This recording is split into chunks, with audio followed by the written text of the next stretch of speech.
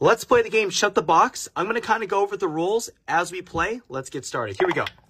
All right, 6 plus 6 is 12. Let's just take out the harder numbers, which is 12. Let's see. We got 5 plus 4 is 9. I'll just take out 9 right here. Let's see what else we got. We got 5 and 6 equals 11. Good. We're getting rid of the bigger numbers, so that's really good. We got 11 again, so let's do 10 and 1. Now we got 2 through 8. Let's see what we got here. We got 11. Okay, let's do 6 and 5, because that also equals 11. Here we go. We got 7. I think I'm just going to get the bigger number out of the way. Let's get 7 out. And we got 7 again, but we can do 3 and 4. Not bad. Okay, we have 2 and 8.